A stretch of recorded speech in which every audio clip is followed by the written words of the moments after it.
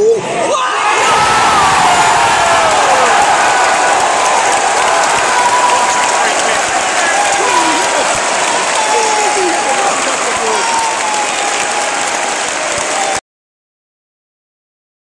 Hello Newcastle fans TV, and yes, we've won. We have won 4-1 against Reading, and that was a goal which you just seen from Dwight Gale, which I captured on free kick. There's going to be a lot more then on the match experience, which will be a different video, which will be coming in the next day or two. And I've also got fan cams as well. So just before we go any further, I never do shout out ever, but I just want to give a massive shout out to little Stan, who I met tonight. He actually made my night. The most I've been noticed tonight. People coming up to me about 7 or 8 times tonight. So, but Stan is just, I don't know how old you are, Stan, but you'll see in the comments, he'll comment, but he's about 10-year-old. Bless him. He made mine now. He coming up with him, his little face beaming, bless him. That's the beauty of the nice side of YouTube. So, just goes to show you know that we're not all, don't want to swear, but you know. Let's move on. So we won 2-1, absolutely thrilled. Now, first things first, let's have a look at the lineup. I mean, the lineup shocked me when I seen it coming into St James's, and on the way to St James's, and I seen the lineup. There was Dummett as captain. I thought, what? Dummett captain. So obviously that meant Lascelles was dropped to the bench. We knew he would come on later on in the game, didn't we? Kieran Clark started. I thought, oh no, because there's another Mike Williamson here. Because I don't rate Kieran Clark. The jury's out for him to prove me wrong. Same as Jamal Lascelles. I think he's still got an error in him. Although he's the captain, he's the future. Him and Bemba, but. Anita coming right back, that was a slight surprise as well. I thought Yamat would keep his position. Richie right wing, we would expect. Perez come in, which we would expect. Gouffran left wing really shocked me. That was the biggest one.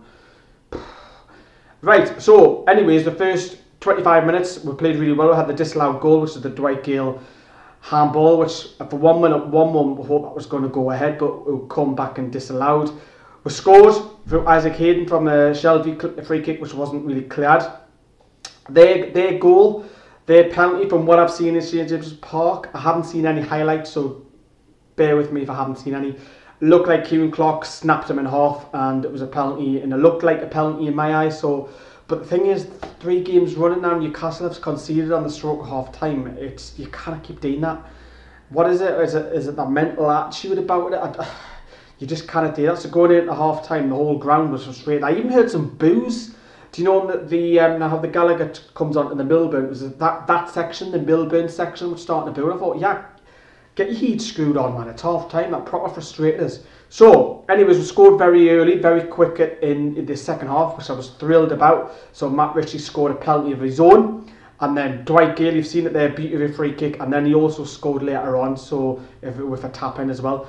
Also, key notable mentions that during the game, when we were winning, Rafa switched the system to a 3-5-2. With about 15 to 20 minutes later, he brought on Lascelles, he brought on Cole back as well, and he went very, I wouldn't say very defensive, but he went defensive-minded. I think just getting the 3 points on the board was the most important things, but it looks like the scoreline was emphatic.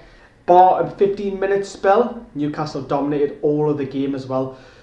Looking ahead now, going ahead to Bristol City, I think there will be a couple of changes again on Saturday, because it's literally, we've got Wednesday, Saturday over fixtures, because we've got the Cheltenham game after Bristol at home.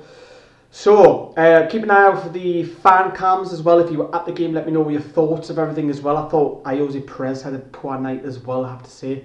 That's Sells and goalkeeper, his clearances weren't great either, very casual. But as I mentioned, fan cams are coming. There's a special collaboration with another YouTuber who's a Toon fanatic like myself. Does Newcastle's very similar to myself. You probably know who that is, so keep an eye out for that. And of course, the match experience as well.